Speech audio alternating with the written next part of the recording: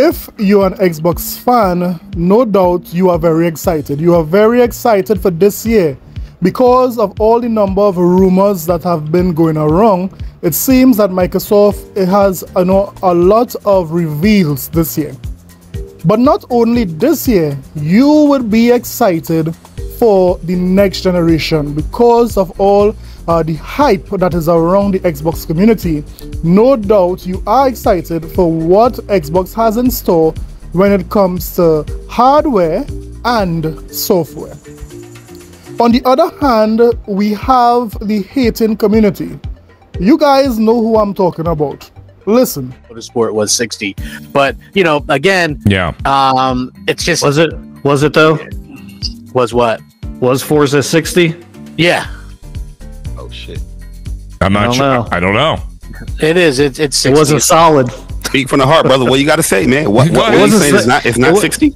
Well, I reviewed that game. I got about 50 hours into it, and if that is a solid 60 frames per second, it may have been advertised as 60 frames per second, but that game did not hold at 60 frames per second like I would expect from Turn 10 Studios. It was a 60 target. That was a 60 target. That was not holding 60 frames per second. Like I said, I got about 50 hours into it. Thankful that I got a free review code at the beginning to check it out early. But that game was a downturn from what Turn 10 Studios is known for making. So I don't even think that could be classified as being a solid 60 frames per second. What? You know what it was 60 frames per second on PC, just like Hellblade will be, because it's a goddamn shame that this console that eat monsters for breakfast can't get a goddamn 60 frames per second console or next gen exclusive on. And this is what the sickness of being in the Pony Nation does. You see, that sickness that has permeated the entire PlayStation community leads to hate. Yes, this sickness would turn a bright and sunny day into a thunderstorm. This sickness would turn a nice sweet drink into bitterness. Yes, the hate of the PlayStation community and the sickness in the PlayStation community would turn a locked 60 FPS game into 30 FPS.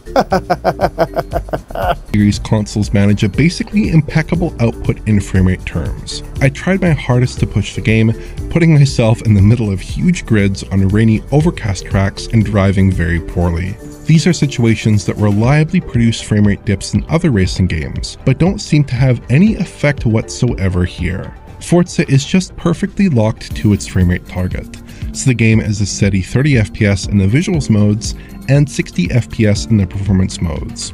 Outside of game, quite impressive stuff. Turn 10 has clearly calibrated the game around hitting high frame rates consistently on console hardware, and to achieve 60 FPS gameplay with 2 RTFX on Series X is a bit of an accomplishment. It's a perfectly smooth experience, and the game's high quality motion blur perfectly accentuates the flow of the action. Now, being the doctor that I am, Dr. J, I have to administer these PlayStation fans their daily medication. Hold on to this. Wait. I don't think one session would do the job. I think they need another one. Hold on to this. I recently got a slow motion dewormer for the PlayStation community. So you know what? I think I will give them this medication one time. We're good. We're good.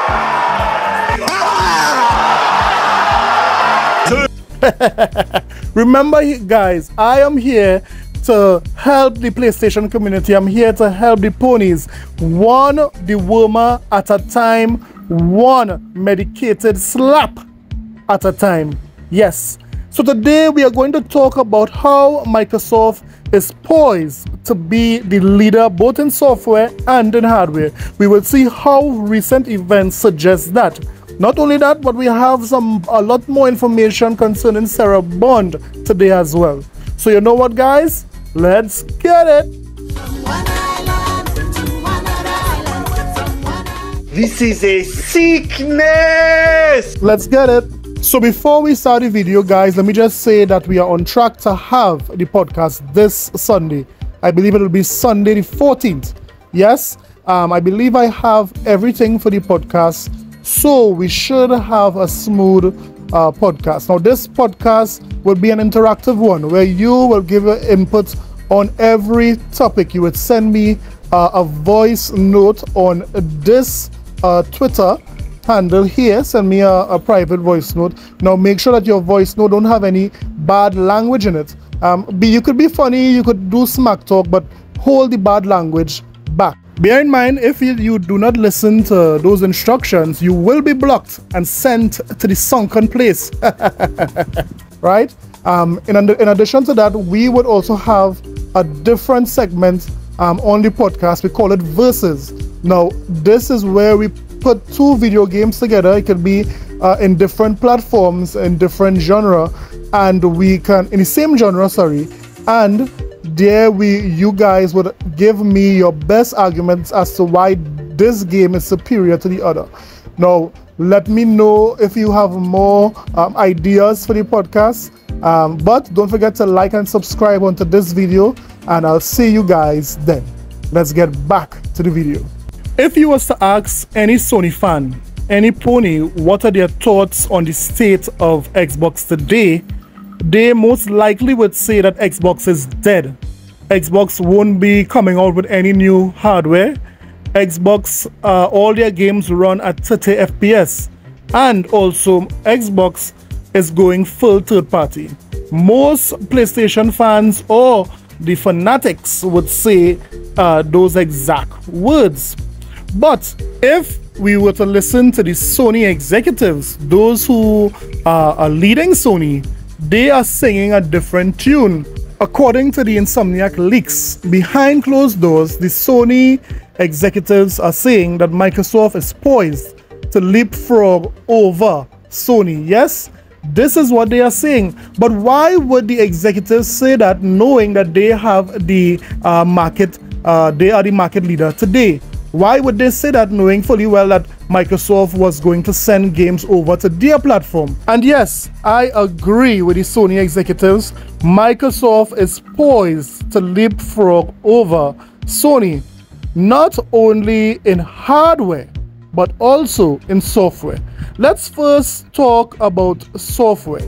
Now, there are several reasons as to why we believe that. So Sony is known for their highly cinematic games, and a matter of fact, this is what the Sony fans love about Sony. They love games that are highly cinematic. Now, I'll give you several reasons as to why Microsoft is poised to leapfrog over Sony, even with those type of games. Number one, Fable. Could you all remember when Fable was revealed?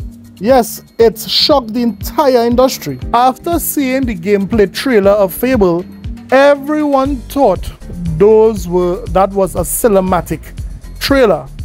However, they did not know that this was in-game footage, helping us to see this is exactly the visual fidelity that the team there at Playground Games was going for.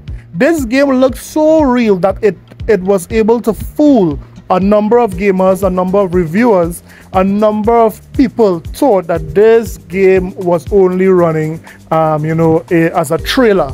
But this was in-game. So when it comes to the way a game looks, how it plays, we are seeing, even with Fable, Microsoft is leading when it comes to that.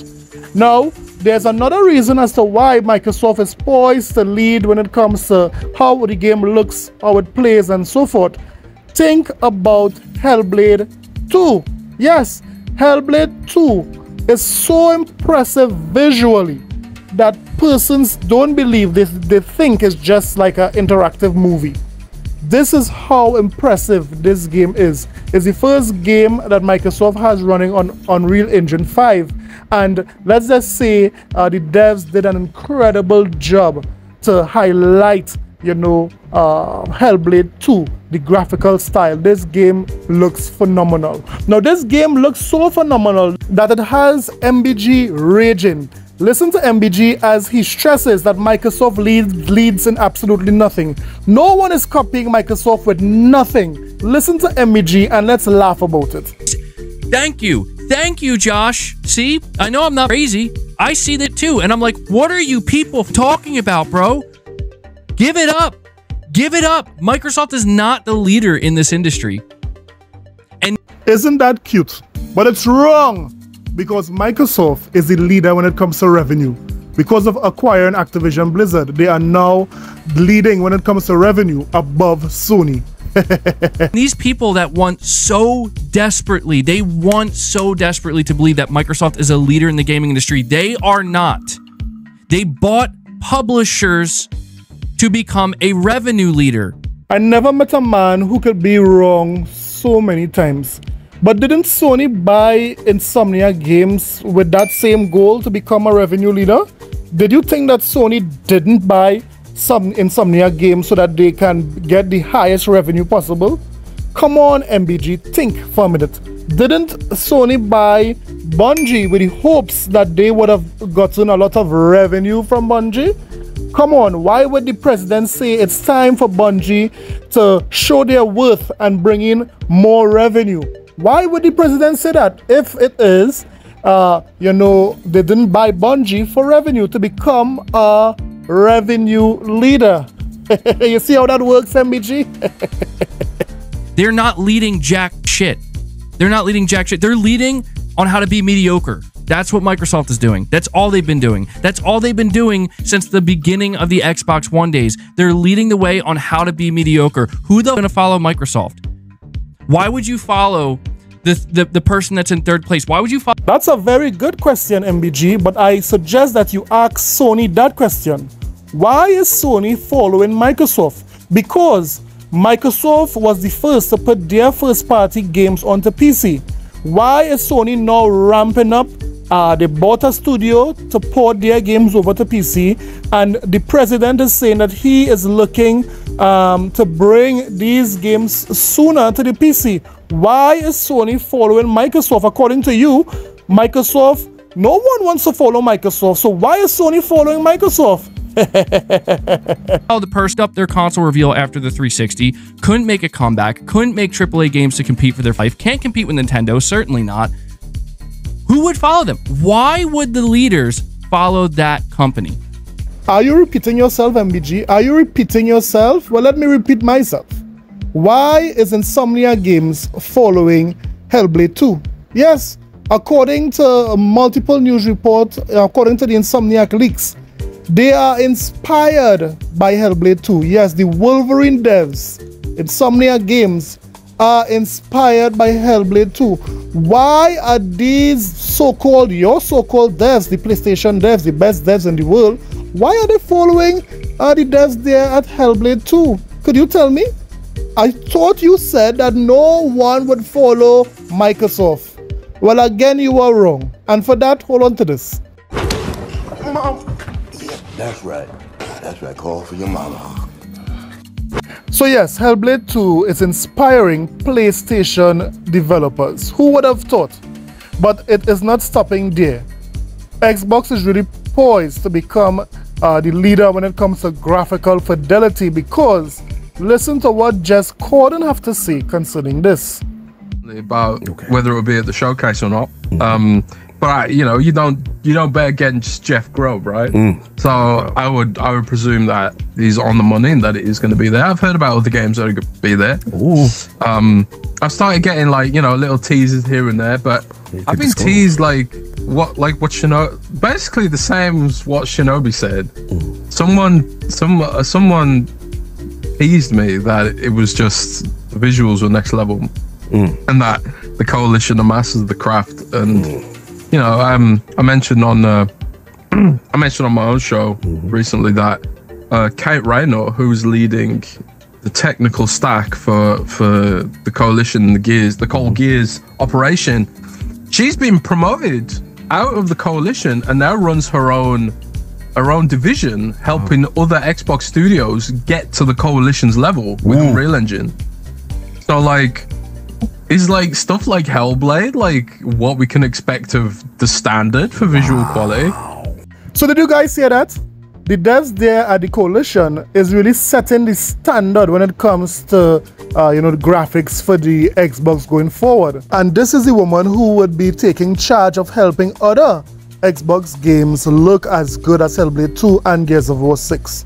So it's very clear, going forward, Microsoft would be the leader when it comes to realistic games, when it comes to setting the bar like Hellblade and Gears of War 6. No doubt inspiring another generation of PlayStation developers to copy exactly what Xbox is doing. Let me hear what you think about how Microsoft is going to become the leader in software. We looked at 3 games, Fable, we looked at Hellblade 2, and we also looked at Gears of War 6. All of those games will set the pace when it comes to realism in gaming. Not too long ago, Sarah Bond said this when it comes to hardware for the Xbox. We have more creators right now building for Xbox than ever before by nature, thousands of them by nature of those investments. And we got more to come. There's some exciting stuff coming out in hardware that we're going to share this holiday. And we're also invested in the next generation roadmap. And what we're really focused on there is delivering the largest technical leap you will have ever seen in a hardware generation, which makes it better for players and better for creators and the visions that they're building. So when Sarah Bond said that, the PlayStation community did not believe her. And a matter of fact, they said that Xbox is dead. They are not going to make any more consoles. That's a lie. They went on to say that how she had a play on words when she said the most technological advancement. She didn't say most powerful. Well, a recent interview that Sarah Bond had, she doubled down and reiterated what she said in that video. Listen. Exclusive. Xbox President Sarah Bond has set up a new team dedicated to game preservation and forward compatibility. The backward compatibility program will continue to future Xbox hardware. Sarah Bond was promoted to Xbox President a few short months ago and kickstarted something of a reorganization to streamline Microsoft's gaming org to position itself for the future. With Activision Blizzard now acquired, Xbox has become something of a gaming powerhouse, with huge platforms across Xbox console and cloud, PC gaming, mobile titles, and subscription services. Even when you disregard the millions of Xbox Game Pass subscribers, Microsoft counts various other subscription service gaming businesses within that fold, from Fallout 1st to Minecraft Realms and World of Warcraft. The complexity of the Xbox business is doubtless a huge challenge, but there are similarly huge opportunities ahead of the firm. To that end, Sarah Bond recently sent out an email to rally her troops, while also sharing some interesting bits of news in the process. Microsoft has confirmed to us that the correspondence is genuine. It's been nearly 6 months since we came together as an organization. Our collective achievements in that timeframe are tremendous.